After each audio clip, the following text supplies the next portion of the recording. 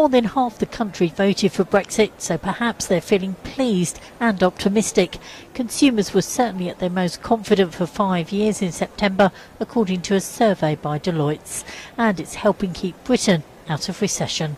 They're continually happy to buy the new washing machine, maybe purchase a new car, but continue to spend into Christmas.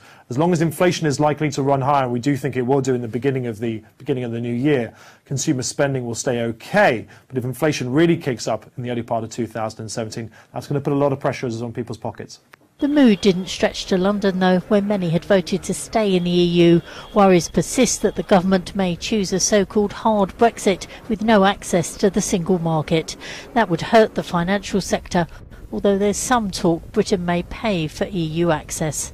I think it could work. I don't know how politically viable it really is. If the numbers that this report is talking about, billions and billions and billions of pounds being spent on bankers as opposed to the NHS, as the Leave plan put forward that they would do, I don't think that's going to be politically welcomed. Britons are already having to get used to a weaker pound. It's fallen nearly 20% against the dollar since the Brexit vote, making holidays abroad less attractive. The Bank of England says it's acted as an important shock absorber for the economy.